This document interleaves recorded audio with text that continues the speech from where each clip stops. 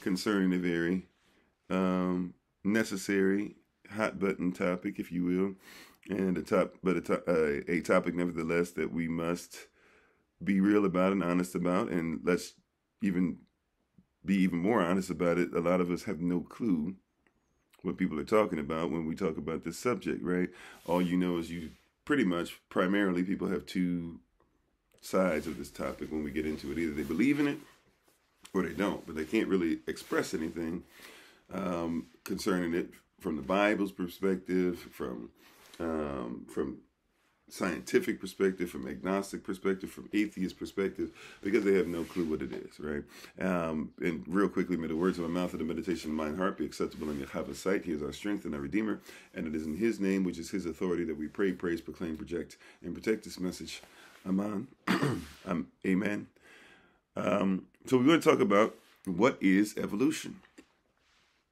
What is evolution? And all the stuff that we hear people talking about. What exactly is evolution? So many people have so many different things, and we're quick to talk about this. Those who do the early riser Bible study with us, on 6:45 a.m. Eastern New York time, or really 6:30 if you want to come and hang out with us and chill and have some conversation. We have this conversation, and we have these different things that we talk about. We have these different things that we are getting into, but people once again just have no clue. Right? So people don't have a clue as to what is being discussed. And since people do not have a clue as to what is being discussed, we have a very limited conversation. And when we get into things that people would call things like evangelism, or people would get into, real questions people should have. If you believe in this, then why does this happen scientifically? Or why does this happen scientifically? We have a big problem when it comes to that. So I'm not sure if this will be something that we continue to go down and look at, for a little while. If this is something that we'll just deal with on this rising and kind of leave it alone after that, but it is something that we should take time out to be honest about, because if we just, once again, keep it real, most of us can't explain anything about evolution other than I believe in it or I do not. And give me a second, because my voice is a little terrible right now. I am pretty tired.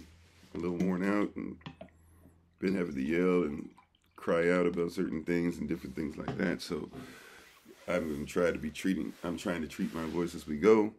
So you guys forgive me. Let's have an honest conversation about evolution. Right? Let's do that this rising. Let's have an honest conversation about evolution. Right? And before we get started, please, we give all honor to the Most High, Yahweh Elohim. Please feel free to follow my wife, the Honorable Maya, who lives a life that's able to be honored. You can follow her at Bloom and Flourish, not A&D, but the letter N. Bloom and Flourish on TikTok, YouTube, and her website. We're thankful and grateful for each and every one of you listening, family, community, friends, people who agree, disagree, enemies, whatever. We're thankful and grateful to each and every one of you for taking time out to listen in. And we love to have these platforms that we have to be able to make sure that we have these discussions to go a little deeper into this subject matter and to be able to bring things out that possibly we've never thought of, entertained, had somebody show us, etc. So we're grateful and thankful for another opportunity to be before you again. And hopefully you get something out of this that might bless you, that might cause you to think differently, that might cause you to show love to people in a different manner than what you did, and might cause you to have empathy for somebody else's belief system. So shalom to everybody. Minister Nice, I see you. Sister Deborah, I see you. Angelic Discipline, I see you. Sister Barbara, I see you. Thanks for being on. We see you, Derek. I think you were the first one on, at least on the podcast. Sister Sonia, Brother Stephen, Betty Smile, Brother Thomas, Chef, how you doing? Grand rising to everybody. If I miss your name, I apologize. I think I saw Erica come on. Sister Helen, I believe I saw also on. I always forget who. I saw 100 Yard Alchemist. I can't remember the name exactly. Thank you for being on. We appreciate everyone. And we look forward to, I think, Brother Stephen, I just saw you come on again. So thank you all for being on multiple platforms. And remember, you should be sometime today, you should be starting to get links for tomorrow for our Brothers in Black, 8 o'clock p.m. Eastern in New York time, and you should be getting links, a link for October 31st. We'll probably just use the same one. So it'll be the Brothers in Black event, and it also, the Brothers in Black link will also double as our link if you want to use Zoom for Hallows Eve, if you don't want to just use TikTok or YouTube, or, well, I guess YouTube won't be live, but you know what I'm saying, other platforms. So let's get into this. Evolution. I've got some notes for us today. I wanted to make sure, because it's something that we have to be careful about, because one of the things that people do with evolution, or anything that's considered to be scientific, although it's as much pseudoscience as they say that what we believe is, or what we speak on things are. But if we're going to be honest about evolution, one thing we have to do is make sure that we get certain terms down, and make sure that we teach you things through their lens, through their word usage, because that's one thing that they'll happen to use. A quote by Mark Twain that he uses that's very effective is, never argue with fools, because when you do, they will pull you down or drag you down to their level, and then they will beat you with their experience. That is an amazing quote, right? In other words, and I didn't quote it exactly right, but that's pretty close to it. And that's an amazing quote. Basically, that means that if you end up arguing with a fool, right, and to be against Yah is foolish, right? Just straight up. However, some people don't like you to say that, right? But let's just be honest. To be against the creator of all is a losing proposition. And if you're going to argue with somebody who's decided to argue a losing proposition, basically they're going to, if you're going to, you're going to have to come down to their level of thinking. And what often happens is when Mark Twain says they will beat you with their experience, what he's saying is they will use things that they have experienced through their limited prism, lens, etc., right? And being what the Bible calls willfully ignorant, right? It is their will to be ignorant of the Most High, so that they can be about their will and not His. So you will deal with somebody who is willfully ignorant, and therefore they're going to beat you from the experience of things that they've come up with, rather than what the Bible comes up with, right? So, that's an amazing, awesome quote. And a lot of people, kind of run past. Maybe you've heard it, maybe you haven't, but it kind of reminds us of what we're dealing with. Shalom, Brother Jermaine. And so what I want to speak on this rising, you said it's a lot of time, wasted time to argue with such people, right? But, if you're going to do any type of evangelism, maybe we wouldn't call it argument, but you will have some, or arguing, but you will have some arguments that will present themselves. And so one of them that's going to be a huge thing, or that's going to at least be the background, or is going to be the gateway to their argument, right? That's going to be the foundation of their argument, whether they know it or not, is that people argue from a place of evolution. People argue from a place of evolution, right? And so before we get into this, I'm going to give you 6 types of evolution, because the only one we really truly focus on, and I'll be honest, I'm not 100. Well, no, I can't say I'm guilty of this. I tend to focus on one type of evolution more than others, but I do speak on other types of evolution. But you must comprehend, depending on who you're talking about a different type of evolution. Matter of fact, a lot of people who believe in evolutionists, maybe we would call them evolutionists, Shalom Erdan, a lot of them who believe in evolution don't even recognize that there are several types of evolution. So if there are 6 types of evolution, first and foremost, we got to figure out which type of evolution you're arguing, right? That just makes sense, correct? Right? So if we're going to talk about evolution, first of all, what type of evolution are you arguing about? Do you even know that you need to know which type of evolution? Because if you're going to be apologetically sound, right, if you're going to be somebody who debates others, if you've ever been on a debate team, one of the first things you need to do is understand what you're debating, what side you're debating from. What is the other side going to present? Can you defeat your own debate with the side of your opponent, right? These are things that you do right? When we do apologetics class, I've asked people, what do you believe? What is your standard? This and that, or whatever. And then I flip it on them. I say, okay, now I want you to come up with an argument for next class where you're going to argue something that you don't even believe, right? But why do I do that? Because you need to be able to be in the mind of the person that you're committed to having a conversation with, that you're committed to love, even if they don't love themselves or love you. And you have to be in the mind of this person because this person, you have an opportunity to help them to be able to get to a position that you're in. You know, you used to be in the world too. And now it's time to allow them to help escape their situation, their plight, etc. Shalom, Sister Shantae. So, let's talk about evolution. And let's talk about the fact that there are 6 types of evolution. Right? So, first type of evolution is cosmic evolution. If you're taking notes, I'm going to make sure that I slow this part down just a little, make sure that you can write it down, right? There's, first and foremost, there is cosmic revolution. What type? Cosmic, not with a K. K-O-S-M-I-C would be talking about a system that evolves, right? Now, cosmic evolution with a C, C-O-S-M-I-C, is talking about physical. So it's talking about a universe. Right, that word in and of itself already messes up the argument, but we'll talk about that in a little bit, right? But cosmic is the first one, and cosmic is talking about the evolution of the universe itself. How is it that the universe evolved? Okay, that's number one. Number one is cosmic. How did the universe evolve? Number two, the second one is chemical evolution. Because you have to believe, if everything's made out of chemicals, you have to therefore believe, right, that if everything's made out of chemicals, then that means what? That if everything came out of chemicals, then that means that, or I'm sorry, well, all of us have chemicals are chemically made up, so to speak, right? Even when we talk about chemical drugs, we're talking about somebody where somebody shifts and messes with the chemicals, right? So if there's chemical evolution, then that means that that's evolution of higher elements. If you have a periodic table, there's certain elements that are higher than others that we're supposed to have come first.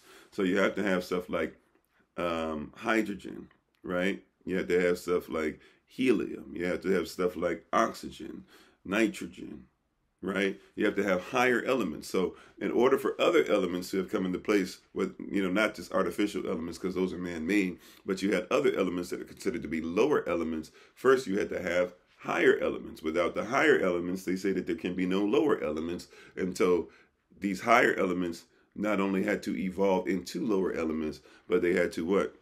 These higher elements had to first evolve from something. Right? We're going to have issues with this stuff. If you already see where we're going, just off of the explanation, the definition, we have some issues. We have some questions that probably pop up, right? So that's the second one, is you have to have chemical evolution. The first one, cosmic evolution. The second one, chemical evolution. All right, what's third? Third is now you have to have stellar and planetary evolution, which means that it's not just how the universe evolved, but now we got to talk about specifically how did planets evolve? Why is it that Earth is the only one that we can find that has life? And we keep saying, well, maybe life was on Mars. Maybe there's some signs that life was somewhere else. Maybe Pluto, which was a planet. Oh, no, it was a dwarf planet. Oh, no, maybe it's a planet. Oh, no, it's really not even, But maybe Pluto could have had enough water or ice or something for something to live on it. Maybe we found a 10th or an 11th planet that's far away. Oh, no, that's not really a planet. But before that, we said that maybe life was on it. But out of all these things, why is it that Earth is the only planet that seems to have life on it? Now, those of you who were with us on Monday for our early riser Bible study, you already can kind of figure out where we're going to go with that, but at the end of the day, if there's life, nowhere else, but there's life here, then we got a weird thing. We got to talk about how planets evolve, yet somehow, some way, we have to also figure out, well, if all these planets evolve kind of sort of the same way, then why is it that Earth has life and nothing else has life? I mean, we're trying to say there's signs of life, we're trying to say that there's had to be something because there had to be something that formed here in order to form Earth, but we can't find anything else, right? Shalom to those that are joining. Thank you for being on. So we have cosmic, chemical, stellar, and planetary. The next one, the fourth one, is organic evolution. Shalom to Shima. The fourth one that we have now is organic evolution. That simply is, how did life begin? How did life begin? When you say, I'm eating something organic, you're saying I'm eating something that is alive. If it is not organic, it is not alive, or it is basically a test tube baby. Forgive me for using such a crass term, but it's basically plant life or something that is made in a test tube, that is made falsely, if you will, that is not made, that is seedless, that somebody made or altered the DNA of, and it cannot even really give life the way it's supposed to, and it keeps messing people up, and it comes with side effects, right? But if you're talking about just life in general, natural life under natural law, right, then there has to be organic evolution. In other words, there was nothing that was breathing or living, and rather than the Most High breathing life into something, right, and creating it, we have to figure out how rocks turned into human beings. And I'm not exaggerating that. I'm literally telling you, if you read textbooks that you grew up with, you have to figure out how a rock somehow gave birth to primordial ooze or whatever, when these elements that evolved, right, and these elements got together and eventually down the road led from soup that was with rocks to human beings. This is evolution. This is a type of evolution. There's 6 types of evolution that we have to discuss. We only focus on a couple different ones. But if we're going to speak on evolution, let's just be honest. Let's be honest, using even what the evolutionists would tell us with their theories, right? You got to explain to us, and we have to be able to deal with 6 different types of evolution. You might not have known that there are such, but this is what you're dealing with when you're talking to a lot of different people. And out of this culture of evolution, this belief system of evolution, now you get to places to where you have people that are emotionally invested in certain things, you're dealing with these types of feelings and moods and energy, right? And people building habits off of this all the time, right? Something that is constantly changing, because guess what? When they get something wrong, what do? They say, oh, we got it wrong. What do we say? Well, our concepts are evolving. No, your concepts are not evolving. Your sept is not evolving, even if you understand the difference between the two, right? A lot of them don't even understand that. Your sept is not evolving. What's happening is with your idea, your sept was wrong. Your theory was wrong. Your theory was not proven. Your theory has now been disproven, and now you're trying to say that now you evolve. No, you're not evolving your thought process. You were dead wrong. Right? So that's organic evolution. The 5th one that comes up, now we got to deal with something called macro evolution. This is called what? Macro evolution. Macro evolution is how does a species go from one species to the next. That's the main one that everybody's familiar with, because everybody likes Darwin, or to talk about Darwin, or to use Darwin, right? But that's the main one that people know about, is macro evolution.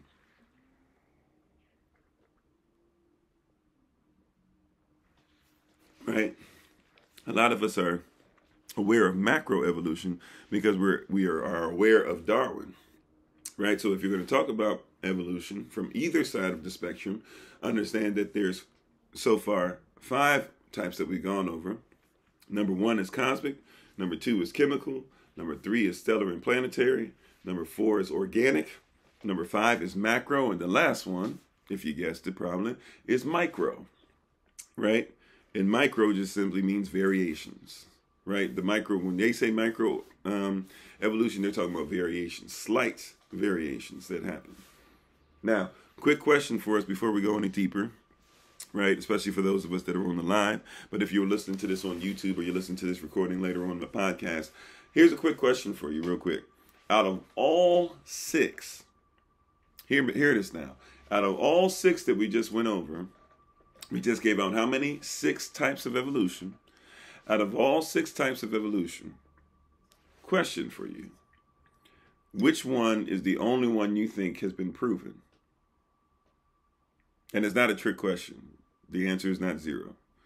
Question for those that are watching, especially live, or listening live. Question for you. Out of all 6, I'm going to read them again for you, but out of 6, there's only one that can be proven. I'm going to ask you, so if somebody, so you got to get into terms, even though we wouldn't call it evolution, if you were talking to somebody who's an evolutionist, then try to find some common ground with them. So try to tell them, well, I believe in one of them, but try to guess which one it is. You have cosmic, you have chemical, you have stellar and planetary, you have organic, you have macro, and you have micro. Which one do you think? Cosmic means universe, chemical, higher elements, stellar and planetary, basically the planets, solar system type stuff. Organic life, dealing with just natural life. Macro, dealing with species. Micro, dealing with slight variations. Which one do you think? Okay, somebody said organic. No wrong answers, right? Somebody said chemical. I see somebody got a correct answer on there. I'm going to hold it up to a couple people. Only one, yep. Somebody said cosmic and chemical. Nope, there's only one that can be proven. Somebody got it right, though. I haven't mentioned you yet. I haven't mentioned a couple of you yet that got it right. All right? The only one that can be proven that there was any type of evolution for is micro, the last one. Micro, dealing with variations, because all micro means is that two animals, two human beings, two plants, whatever it is, come together, have sex, and have a baby, and the baby has a slight variation from them. Right? So somebody might say, you look just like your daddy, but you don't really look just like your daddy, right? You look very similar to the point to where we can tell you're your daddy's child, but you don't look just like your daddy, right? You have variation, right? Or what if you're a woman and you're born from a male, right? Even if you got almost the same exact face on you, you're going to have a couple variations, right? Like if you're a woman and he's a male, right? If you're a female, he's a male, then obviously he's going to have a phallus and you shall not. Obviously, you're going to have breasts, right? And he shall not. You're going to have a different type frame. You're going to have a womb and he doesn't, right? That's micro. So that's not even really evolution. That's why I was telling you, it's not even really evolution, right? I think it was Sister Barbara in Angelic Discipline that said micro, at least from what I saw, right? But that's not really what we would consider evolution. We would just consider that childbirth. We would consider that generation to generation to generation. But in their culture, they have to change the definition. So number 6, they call it, which is micro. They say that, oh, it's just variations, right? But and by the way, so we should have no problem with that. So if you're talking to somebody, it's to kind of give the context of what I'm talking about, how to have this conversation. If I'm speaking to somebody who's a Buddhist and they say, I believe in reincarnation, I say, I believe in reincarnation too. I've talked about this on the lives before, and people be like, wait a minute, hold on, you believe in reincarnation? Even the Buddhists is floored. Like, I've gone to Buddhist temples, and they'll be like, wait a minute, you believe in reincarnation? I wasn't expecting that. What do you mean you believe in reincarnation?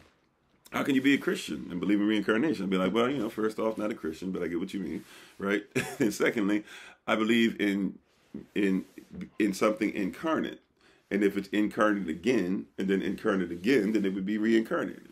So I believe that Yeshua was in the form of Elohim and found it not robbery to be one of us. Came down, right, and was incarnate in the womb. Came out of the womb.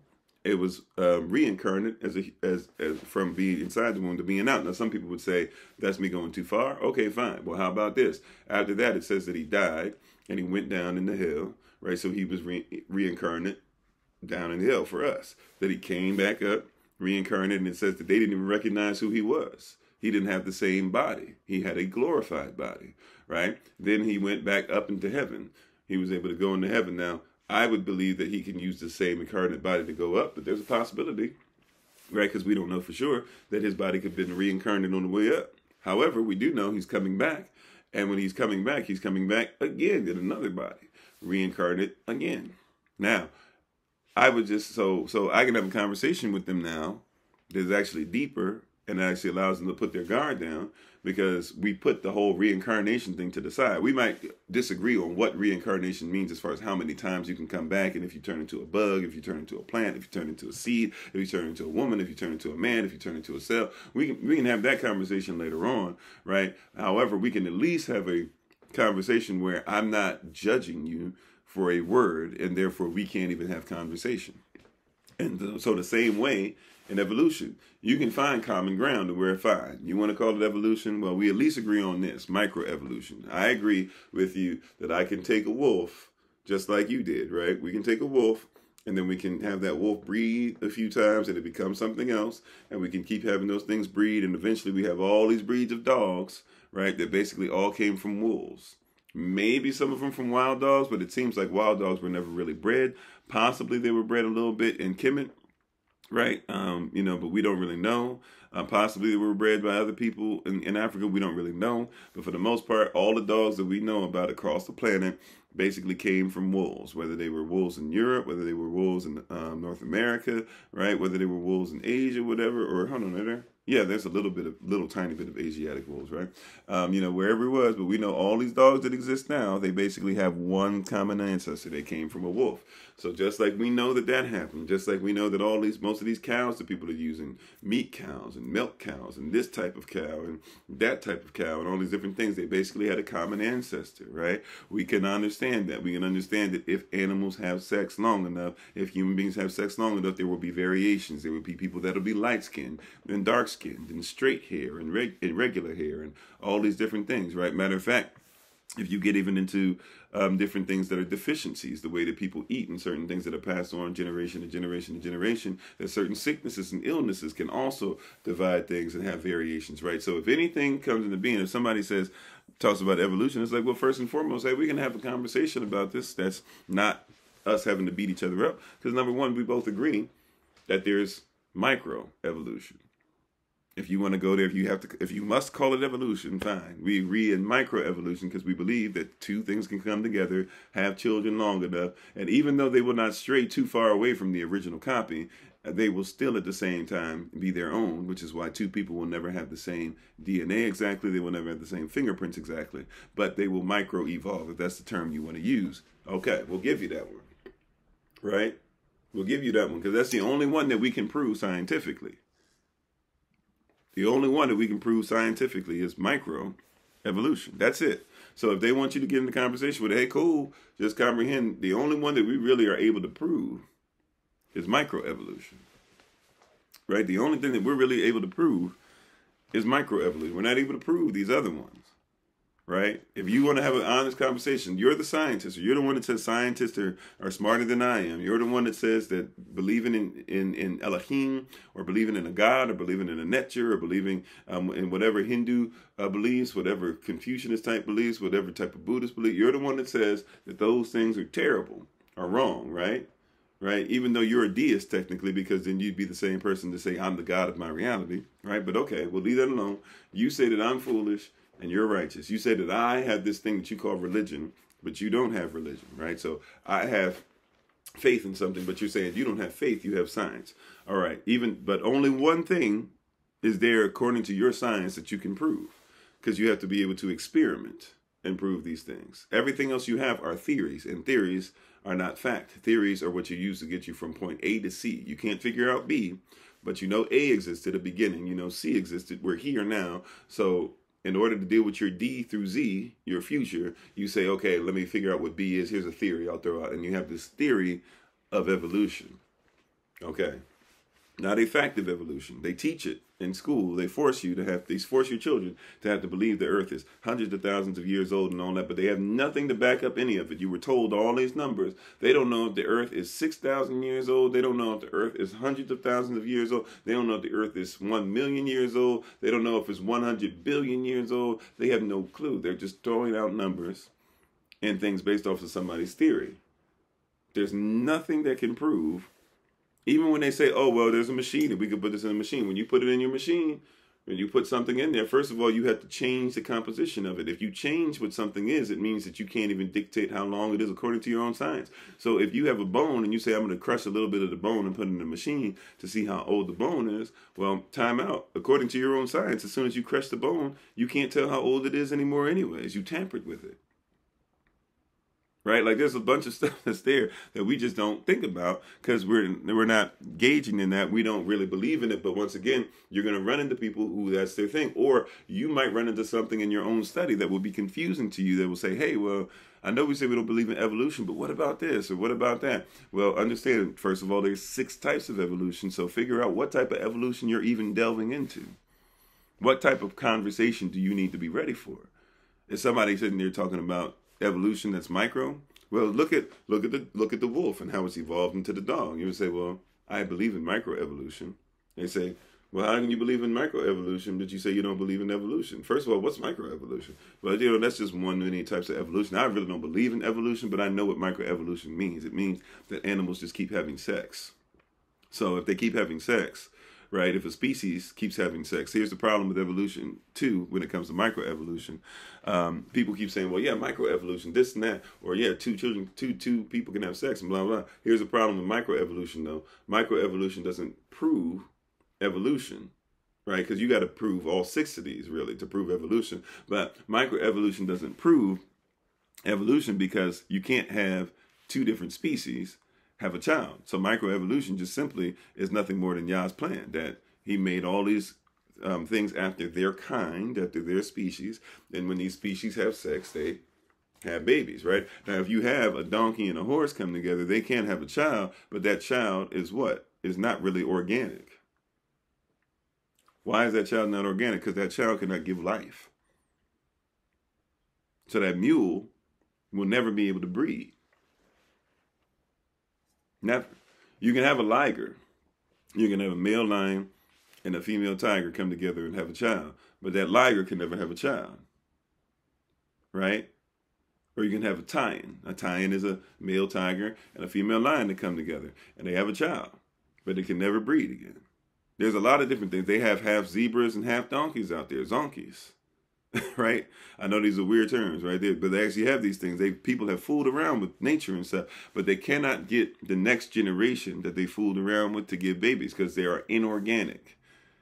They look like they're alive, but they have no seed. The second that you have no seed in you, the second that you have no seed in you, the second that you can't hold seed, so to speak, I'm not talking about your eggs are gone. I'm talking about the second that you are not actually something designed to carry a seed at all. Not that you might have issues with carrying a seed. I'm talking about you were not designed to carry a seed. When these animals come into being, they are not designed, even by men trying to design a new species. These species cannot hold seed. You see that? Yeah, mule is born sterile, right? He said, blessed are those who have faith in the unseen, because the bounty they receive goes past the tangible. Amen. Salah, no seed, right? You said, my uncle used to own animals like that. They were not right in the head. Yeah, there's something wrong with them, right? They can't function correctly because that's not what they were supposed to be in the first place, right? Matter of fact, if you know about the Willie Lynch letter and stuff like that, you will recognize that Willie Lynch said that when we breed white people and black people together, and then we start interbreeding them with each other and interbreeding all these people, he even said that we will get a stubborn, and forgive me for saying a curse word, even though I'm not really saying a curse word because the Bible uses this word, but for those of you who will be thrown off that a pastor would say such a word, please forgive me. But he says we will have nothing more than a stubborn, backwards ass mule. So he said we were trying to break. He said even when in microevolution, for them, he said we're trying to breed people that are stubborn, backwards, and that are ignorant, and that are not right in the head. I'm going off the definitions we just talked about today, right? So this is a microevolution type thing. That's the only one. I'm spending time on that because, hey, that's the only one that we can kind of give some credence to, but we still got issues with it because it can't prove evolution, because it doesn't prove you can't have. They've tried, by the way. They've tried to have chimps and human beings breed. I'm not talking about just because on some nasty stuff. I'm talking about, well, it's all nasty. But I'm not talking about just because of some lust stuff. I'm talking about they tried to bring the sperm and the egg, or sometimes even have sex with each other, I guess. I'm not going to go deep into that because that's disgusting. But they've tried to do that. You can't do it. You can't do it. Right? All right. Next. So let's go back to the first one. First one is cosmic. Right, and I don't have as long as I normally have, so I'm going to get ready to take my leave in a little bit shorter than what we've been doing the last few days.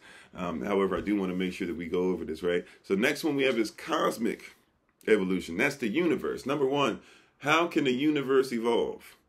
If you're using the term universe, we're going to go way deeper into this. For those who will be on with us for our early rising session on Monday, how could a universe evolve if a universe is spoken? Selah, right? How can a universe evolve How can a universe evolve if a universe is spoken? This isn't, by the way, me going into some deep biblical topic or profound stuff, or some people might even try to make this some type of weird, mumbo jumbo type thing. No. I'm literally telling you what the word universe means. You know the word universe. Uni, one, verse, a spoken sentence. So universe literally means one spoken sentence. How do you evolve a spoken sentence? Just question. Right? How do you evolve a spoken sentence? What is the now the question has to be, therefore, if we still use this term universe, because everybody, no matter what religiosity they had, no matter what place they came from, they believed there was a universe. The question then is, which spoken sentence do you believe? I just so happen to believe in the beginning Elohim created the heavens and the earth. You don't even have a spoken sentence. You have a weird theory. You call it Big Bang Theory. Is that a sentence, or is that a noun? Is it a, right? I mean, what is that? It's not even a spoken sentence, but my concept of universe is actually more clear than yours is. I believe in what the word itself says. I'm not even talking about the word of Yah. I'm talking about what the word universe means. It means one spoken sentence. Well, if one spoken sentence is what we live in, then I live in Barashit, bara Elohim at Shemayim at Aretz. Where in the beginning, Elohim created the heavens and the earth. Right? But that wouldn't be enough for some people. That should be a lot, but that wouldn't be enough for some people. So we have to go a little deep into it. It's like, okay, well, if you believe in the Big Bang Theory, number one, you believe that everything came out of a bang. So, and you also believe that space existed before and everything blew up. Space was a vacuum. All this stuff is exploding. So number one, if everything exploded in space and is continuing to move, then everything's just going to continue to move in the direction it exploded in. It's not going to slow down. It's not going to come together. Everything's just going to keep on moving. Nothing's going to have a speed fast enough to catch up with the other one because all of it exploded from the same place. It's moving at the same rate. The universe can't come together. But what if somebody spoke the universe into existence, and the same person that spoke it could cause anything that was spreading out? In the beginning, Elohim created the heavens and the earth was without form and void. It was a gas. Darkness was upon the face of the deep, though he caught it. He slowed it down and began to liquefy, right? And when his mindset, or part of himself, Ruach HaKodesh, when she hovered upon the face of the water, moved upon the face of the water, all right, and then all of a sudden the water began to be separated, then all of a sudden out of nowhere he slowed it down even more and said, you know what, let's find a way to slow this down. And we see it now today. We call it volcanoes that are under the water that cause islands and different things, and all we're living on is basically a big old island that's coming out of the waters, right? What if science simply agrees with what I say? Because you use a word as scientists, you call it the universe, but then keep talking about the only one or the only type of being that could have spoken into existence is somebody that doesn't exist. Well, then stop using the word universe. Tell me of something else. Don't call it a universe anymore. You got to find something else, because you're speaking my language. When you speak universe, my ears perk up because I'm like, yeah, I believe in one sentence that was spoken. I believe that wholeheartedly. I believe that one sentence was spoken. Right? You tell me there's a Big Bang, but if a Big Bang, everything exploded, everything should be exploding in the same direction. Let's say somehow, some way through a vacuum, things can slow down and come together. Well, how is it that you have planets that spin one way clockwise, with other planets that spin planets and moons that spin counterclockwise? That means that they didn't have the same explosion. Like, something's not making sense, right? So that's cosmic evolution. We got some big problems with cosmic evolution, don't we? The second one, chemical evolution. So this says that there's higher chemicals that have to go through lower chemicals. And they say the same chemicals, which is always interesting to me when we say this, the same chemicals that are in the stars are inside of you, as if anybody's ever been to the stars. Right? I've even taught on that before. I've repented of that. I ask for forgiveness for anybody who heard me talking about that. Because when you think about it, it doesn't make sense. First of all, when's the last time somebody's been to the stars? When's the last time somebody got close enough to the sun or any of the stars that you like, any of the constellations that you like, to actually get evidence from it and bring it back? You said, I believe in let there be. Amen. Right? So you've never seen any evidence. You've never been given any evidence that what's in you is in the stars, number one. Number two, even if you believe that there are elements in the stars, here's a big problem. Because the stars are what they're saying have to have given the elements. So the problem is, number one, well, how do you make the stars without elements? It's the chicken and the egg conversation, right? So the question becomes, how do you make the stars without the elements? And how do you make the elements without the stars? Because you're saying the stars made the elements, but the stars have elements. So how do the stars have elements? Are you saying the stars made themselves? But then how did the stars come into be? Because you had to have elements to form the stars. According to what your science says, not according to what I'm saying. I'm saying according to what you believe, not what you teach. I'm talking about what you preach, what you proclaim, what you believe, because you have to have faith in this. As we're seeing, there's holes, right? You keep saying, well, you can't tell me how the Most High created all things and who created the Most High. You're right. I don't know how that works. I don't believe he was created. I don't even know how to tell you fully how that works. You have to have faith in your thing. Now tell me how you believe, right, that a star made elements, but the element is made the stars. Who made who first? Or could it be possible that somebody created them? See, you believe because the Roman Catholic Church, which is wild in and of itself, you believe because the Roman Catholic Church switched service to Sunday and then told you that the star came first and then the earth had to come around the star. You're trying to figure that out. Meanwhile, the Bible tells you that the earth was made first and that everything else was made around it. So how can you study the universe to figure out the earth when you haven't even studied the earth? How is it that you keep telling people, which is nonsensical, because you say that you don't even, but you say you know more about space than you know about underwater, which is ridiculous. Like if space is supposed to stretch, according to your science, for eternity, right, then how in the world do you know more about space than you do about what's on the earth? And why are you focusing more on something that came second than you are something that came first? We have some issues that pop up. I hear you, angelic discipline. That's a great way of looking at it. Next, I got to speed through this next part because I must take my leave earlier than what I've been taking it in recent times past. Stellar and planetary. Now we got to figure out, like I said earlier, how is it that the earth evolved? Planetary. Well, how did the earth come into being? And how is it that the earth doesn't get, because what they tell us is that the earth rotates around the sun while spinning around, while going close to the sun, but then away from the sun, because it doesn't get too close. Because too close, we would die. But it says that the earth goes back and forth, right? But then they said, oh, well, wait a minute. No, the earth doesn't go back and forth. It's actually wobbly. It not only spins, but it wobbles. And we just don't feel any of it because the gravity of earth is so strong that we wouldn't feel, millions, is it hundreds of millions, tens of millions of miles per hour the earth is spinning and going back and forth like this and going around the sun at the same time, and having the moon that's supposed to be having such gravitational pull that it's pulling the waters up and bringing the waters back down and all that, right? We're supposed to be experiencing all that, but we can't feel it. Okay, all right. Like, I'll give up on that. Maybe that's just the child in me that's still trying to say, like, that doesn't make sense to the teacher and not allowed to, and I might get sent to the principal's office, So maybe I'll exclude that one. Maybe I'll be like, okay, that one, maybe it's beyond me. It doesn't exist. I can't get it. Okay. Question though. How did things evolve to where, once again, we already talked about the sun, which is a star. That had to evolve, chemical evolution. That something doesn't make sense.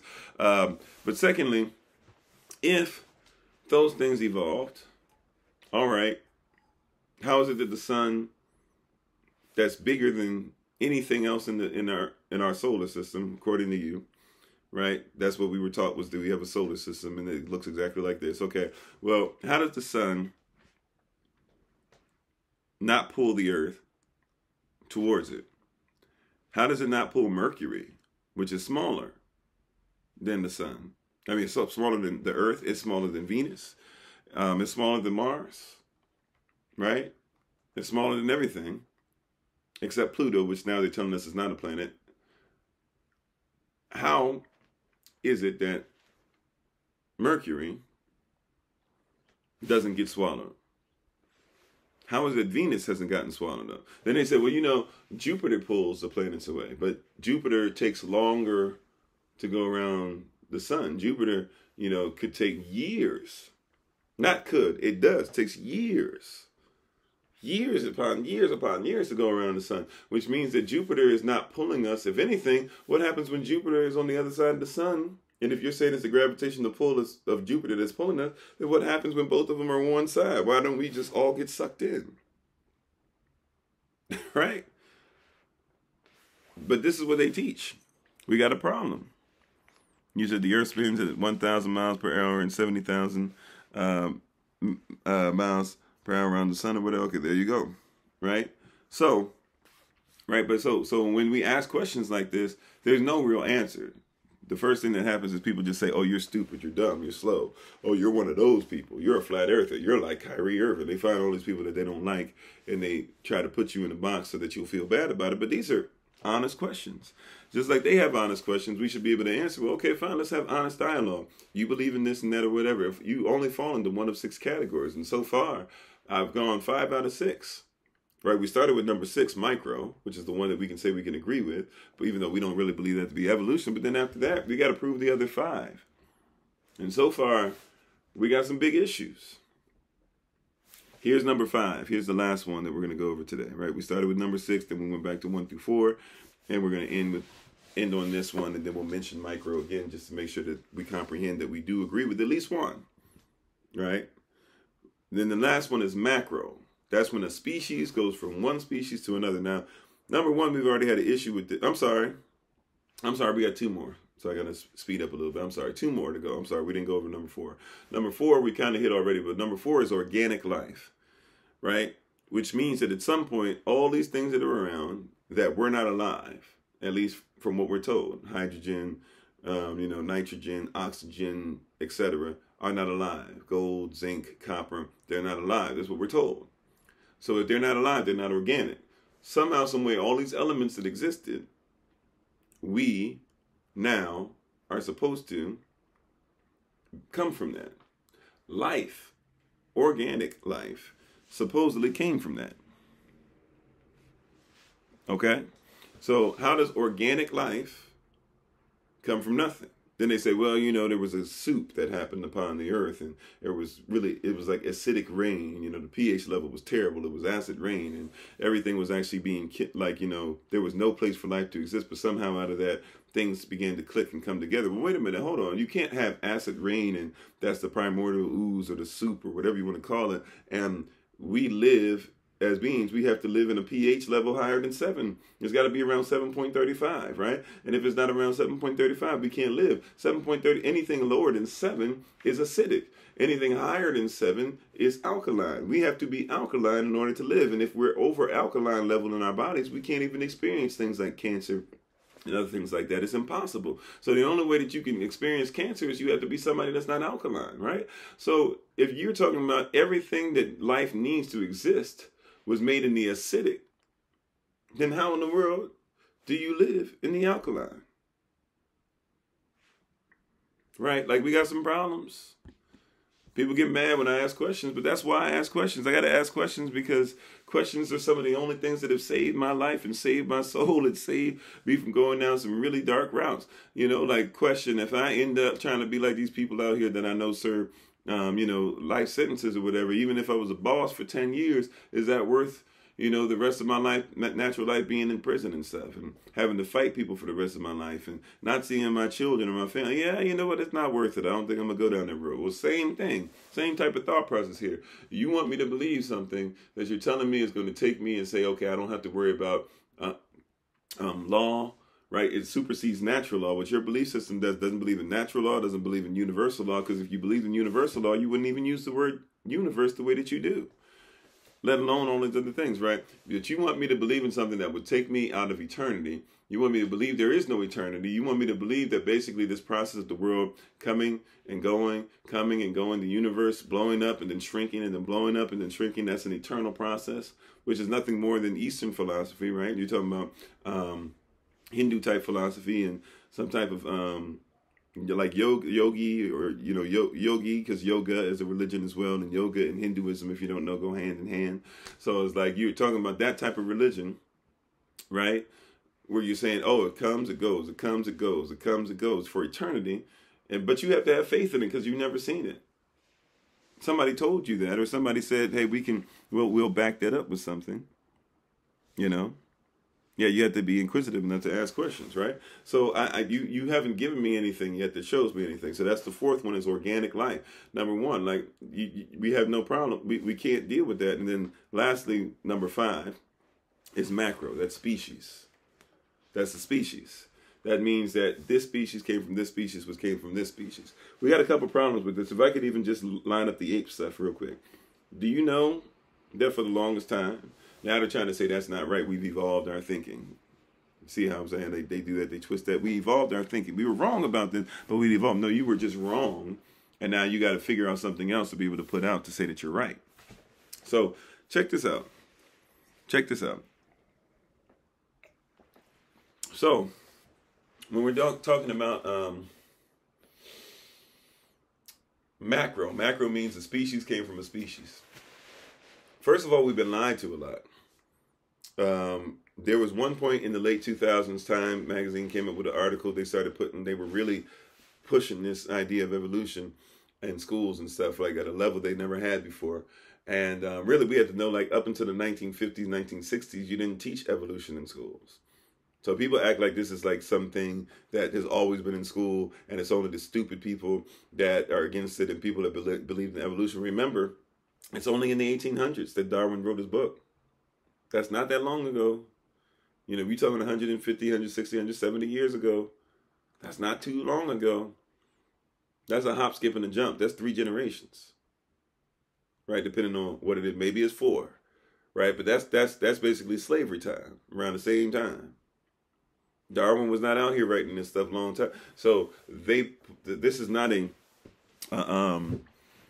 I hope I got my timeline on that. Maybe I could be wrong, maybe not. But this is not that long ago. Even if we want to say 1700s, I feel like 1800s is right. But even if we want to go 1700s, we're not working that hard to find this, right? To find that this is a new philosophy that people are using. Now, Darwinism, people usually focus on it only in the macro, in the species, right? But remember, why did Darwin even talk about why did he even write his book? Remember the title. The Origin of Species, The Theory of Evolution, The Struggle for Survival of Favored Races, which means that he believed that white men had evolved from better animals than black people had, and so therefore white people needed to exist and fight for their survival by making sure that they pressed everybody else down. This is what Darwin spoke on. Macro. That was what he did, right? So we automatically, if you're bringing up Darwin, you're bringing up stuff that says white people are supposed to be on top. You got to be careful with what you're speaking with. And a lot of people don't know that. That's why we oftentimes tell that to people. But if you're dealing with macro, one of the problems with macro, too, is that you have things that happen like organic leaps, fourth one, or even macro, the fifth one, that are problematic because they lied to you. They told you that you and chimpanzees were close and this and that or whatever, right? They told you first it was you and gorillas, right? Then it was you and orangutans. Then it was you and chimpanzees. Then it flipped back to orangutans. No, maybe it's gorillas, right? Problem with, and maybe it's chimpanzees again. We don't know. Problem is, right, that if you're talking about these great apes and they're trying to say you're nothing more than an ape, problem with this is that they started lying and saying, while they would tell you and admit to you at the same time they were writing these articles that they know less than how 1% of DNA works, at the same time, they were being honest and they were saying, you know what? Even though we only know less than how 1% of DNA works, we'll say that we have 99 point something percent of the DNA of a chimpanzee or an ape. The problem with this is, though, is that they were not being honest with you. It was written in 1859. There you go. So 1800. So we're dealing once again, Civil War. Right in the midst of the Civil War, right? Because the Civil War really started in Kansas, 1856, and really after that, or before that, it was already going. That's why Americans fought the Revolutionary War, right? That's why they fought the Revolutionary War. But let's get back into this real quick because I have to take my leave. I got to get on the road and get traveling very soon, and I mean like within minutes. So we're gonna hit this real quick. All they did when it came to animals, besides what we talked about with Darwinism, all that they did was that they, I'm sorry, Holy Spirit, help me stay focused. Back in the late, right before 2000, in the late 90s, Time magazine started showing pictures of babies and chimps. You can go look this up. They start showing pictures of babies and chimps together and saying, how they're similar and how they're both young and how the mothers love them and all this stuff, right? Then you start seeing that they start saying, well, we have 99 point whatever percent DNA as chimpanzees. But they lied to you. Because if you look at this is real simple math. I believe it's female eggs of a woman, right? And female eggs, or well, let's do it like this. I don't think it's the eggs. I think it's the X chromosome of a chimpanzee and of a human, being. The X chromosome for both species is like 60-something% the same. And I believe it's, X chromosome, 60-something% the same. The Y chromosome is 40-something% the same, which means that if I've got a 40-something% similar or same chromosome for the male, and I've got a 60-something% chromosome that's the same for the female, tell me how in the world that gets us to 99-point-something% same. Did you catch that? Mathematically impossible. Right? Mathematically impossible. I've got an X chromosome, right, that's 60-something% the same, a Y chromosome that's 40-something% the same. How do you get 99-point-something% out of that? Right? But by going by that same logic, though, you know that then there's other things that exist. You know, like, for example, bananas share a significant amount of DNA with you. Are you the same as a banana? Did you come from a banana? Now, this is when you start getting the stuff where in your mind you say, you know, hell to the no. Right? Like, literally, you'd be like, no, this doesn't even make sense. A banana? Or what about a sponge in the ocean? Oh, no, you know, I'm not the same as a sponge. But they would say, hey, if you're going to go off percentages, because we're not going to, somehow, somewhere they said that 90% comes from 40 and 60. Well, there's actually things with DNA out there that you share 50, 60% with. So why not say that you're the same as that? Why not say you came from that? And some people do, which is why some people would say you come from a frog. Some people say you come from a toad. Some people say you come from a whale. Some people say you come from a porpoise. Some people say that you have all these things because all your DNA. No, just like, when do we get to a place to where your book smarts have to be superseded by your street smarts? Or what the Most High says, the street smart in this sense, is more important than what somebody's trying to write in a book. They're trying to say the DNA. And by the way, that's one of the most foolish things in the world, right? If I make a car, right? If I make a car, okay, or let's say 2,000 years from now, something happens, and, you know, it's one of those Mad Max situations. People don't know where cars come from. They stumble upon cars. And they're like, there's these things with wheels. Maybe this car gave birth to this car, which gave birth to this car. No, like, the fact that all of them have wheels, the fact that all of them have engines, the fact that all of them have windshields, the fact that all of them have gear shifts, the fact that all of them have battery power, you know, et cetera, the fact that all of them have seats, it means that there was a creator that created the car. And the people who made the car just simply made variations of the car, right, which we believe in, and micro, number 6. But it doesn't mean that there's this car that came from another car that came from another car. But in essence, that's what they did. So as to close this out, that's what they did with the apes. What they did initially is that they lined up all the apes. They did this with horses. They did this with all types of stuff. They just lined up things in order of size. Or you can line it up in whatever. You might line it up in order of the size of the cranium. You might line it up in the side as far as the shape of the finger. Darwin did that with the shape of the beak. Hey, this bird has a beak like this, and this bird has a beak that's slightly curved, right? You got a straight beak that's slightly curved, and more curved, and more curved, and more curved, right? And so he said, well, this animal must have came first, and this animal must have came next. Darwin did that too, right? So they did that with apes. And then they said, and then they just put you at the end. That's why you see that diagram, you know, where you got the thing that's, you know, on walking on all fours, and then one that's kind of sort of walking on all fours, and one that's slightly raised, and one that's slightly raised, and one that has the shoulders back, then one's head gets more, and then one that's a human being, right? You see that evolutionary thing that, you know, that famous thing that people use over and over again, right? Somebody based off a theory, and somebody drew, and somebody showed you as a child, and somebody kept on showing you over and over and over again, and has showed children now for generations, so where more children see that than they see the word of Yah, right? Because it's illegal to show that, have faith in that, but it's illegal to have faith in the Most High in your schools, right? So, in all that they did, that's all they did. They lined them up in order. No matter what order you've ever heard of the apes being in, and they put you last, all they did was they found something about the ape that they liked, something about the ape that was part of their theory, and they simply just put it in line. If it was the size, then guess what? That's why you got the orangutan, which leads to the gorilla, which leads to the, or I'm sorry, it used to be like the chimpanzee, then the orangutan, then the gorilla, and then a human being, right? Because that was size. And they said, well, you know, let's go by smarts. So we figured until they realized chimpanzees are smarter than orangutans, or just about as smart, right? But so that's why the orangutan used to be what they said we came from. Then at one point, now it's the chimpanzee is as smart as we are. Matter of fact, they're the most smart because they have families and stuff like that. Well, so do gorillas and so do orangutans, right? Well, you know, they commit murder and they eat meat, but they also eat vegetables. Well, what does that mean as far as your stuff, right? Because you have vegans out there. Gorillas are vegan. They're human beings that are vegans. They're human beings that meat doesn't agree with this system. I mean, so even in your own situation, what you're teaching about evolution, it doesn't add up. It doesn't add up.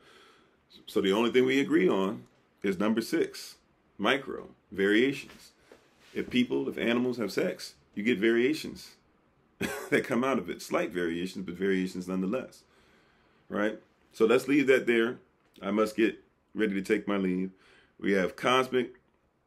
We have with the 6 types of evolution. You got cosmic, you have chemical, stellar and planetary, organic, macro, micro. Micro is the only one that can be proven. It's the only one that we can say we agree with because, hey, scientific proof. If I have a child, the child will have a different variation, right, than I do, right? If they have a child, the child will not look exactly like either one of us. If they have a child, the child will not look exactly like either one of us. They will share what, though, especially if we're all male.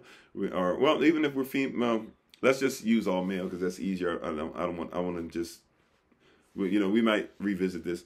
You know, we're going to go into some of this stuff more and more through our early Rise of Bible study. But long story short, if they're all male, we know that they can carry the same, almost the same blood, 99.9999 whatever percent the same blood, right, and keep on passing it down or something very close to that. Meanwhile, though, even when they're carrying that same blood, they're going to all look different, right? They're going to all look different. They'll have 2 arms, they'll have 2 legs, they'll have a brain, they'll have a heart, they'll have lungs. They're not going to, one's not going to start having a heart that's going to start, you know, if it does evolve, it's always a bad thing. If somebody has an enlarged heart, your heart is larger than it's supposed to be, that's not good, right? Like, if you have a fly that has multiple wings, people will be like, oh man, that fly evolved. That's not good. If a fly has more than the 2 wings it's supposed to have, or some have 4 or whatever, but let's say it's supposed to have 2 wings. If the fly gets a 3rd wing, it can't fly. Oh man, look at that fish. That fish has 3 heads. If a fish has 3 heads, it can't really survive that well. Like, it can maybe survive for a little bit if nothing comes to get it, but it's going to be slowed down. And all 3 heads have to basically like try to somehow connect with the body and make it one anyways. But they have issues. If somebody has an extra leg, right? If somebody has an extra leg, it's not something that makes them run faster, is it? All the stuff they're talking about with evolution, it doesn't make sense. Right? The only thing that comes close to making sense is microevolution, but we still got issues. We can agree that there's quote-unquote microevolution, but it's not evolution if just a same species has sex and gives birth to babies, and the babies look slightly different. How do we call it evolution? But you got to call it evolution if you want to make sure that people believe in evolution. And if that's the only one that you got to hang your hat on, at least you can say, well, we know for sure that one's real, so maybe we'll come across evidence for the other 5. Keep trying if you want. Right. That being said, thank you so much. Hopefully you learned something, you grew from something, you can have something to study to show yourself approved. And now when you get into conversations with people down the road, you can actually begin to say, okay, you know, now I get what this person is saying. This person talking about this, and they're talking about chemicals and stuff. Okay, chemical evolution. They're talking about, well, what about hydrogen and oxygen, nitrogen? Okay, well, time out. Let me go to the stars. Let me ask about the stars, right? Let me just ask. Now I have the right questions to ask to see where they're at, and to help them to see that they should question what they're talking about. Oh, or they're talking about planets and this. Okay, let's talk about stellar and planetary, and let's talk about gravity, and let's talk about all these different theories that are out there that don't seem to make sense, right? You know, but also, too, be ready to give them an alternative, right? The alternative. We talked about this on the Early Rise of Bible study. What if the earth came first? What if what the word says is how all things were created? What if science backs it up, right? Gas, liquid, solid. What if what you've been taught your whole life, as we talked about last night, what if you have been taught the wrong thing? You know, what if you are the 80-year-old See, we were talking about the 80-year-old woman that's gone to church her whole life and was just like, I don't know what to do with this information you're giving me because you're forcing me to have to go against something that I've been with my whole entire existence, right? But what about the 80-year-old who his whole entire existence or her whole entire existence was taught that faith in any type of Elohim or God or Neter or whatever, and any type of spirit is foolish? And then you introduce to them something as simple as, well, what about the word universe? Or what about the word psychology? What about the word pneumatical? Right? Like, so we can be empathetic and have conversation and deal with the fact that we are breaking down some people's lives. Not just some people's belief systems, but some people's lives. Right? But be ready, study, show yourself approved. If you have questions, comments, or concerns, y'all know what to do. Hit us up. We'll have the links. We'll start sending out for Brothers in Black, and it'll be the same link. We'll just share the link. So if you get the link for Brothers in Black, right, that's the link for Hallows Eve. Matter of fact, I'll probably put like Brothers in Black / Hallows Eve or something like that. But if you get the link for one, you have the link for the other, okay? So we'll start sending that out at some point today. Make sure that you have it by 8 o'clock p.m. Eastern, New York time. We'll be back on 8 o'clock p.m. Eastern, New York time this evening. We'll also then at 8 o'clock, 8 o'clock p.m., 8 o'clock a.m. Eastern, New York time tomorrow. And don't forget, we'll have our the podcast on the Kofi 40 podcast. So we're excited, we're thankful, we're grateful for everything that's going on. We appreciate the King and Queen in each and every one of you. And I must take my lead. We want you to be, in our prayers, that you be hearers of this word, but doers as well. We give all praises to the Most High, Yahweh Elohim. Don't forget to follow my wife, the Honorable Maya, who lives a life that's able to be honored. If you're watching this later on, just simply look in the description box with these videos as far as how to be able to get in contact with us, or any other video, any other podcast you can pull up, how to be able to get in contact with us. We appreciate you in advance. And as always, remember, this is Pastor Kofi, a.k.a. the Shadow Ben, one pastor, servant of Christ, where we're always changing lives one mind at a time by being the voice of the voiceless and speaking the unspoken. And you are loved, you are necessary, you are majestic, you are fearfully and wonderfully made, and you, which is all of us working together, will be the reason why people who are in this system no longer have to be of it. Shalom, fam. Peace. Oh, and don't forget there's a recording on Facebook as well. Pursue the promises, y'all. Peace. #FinishStrong.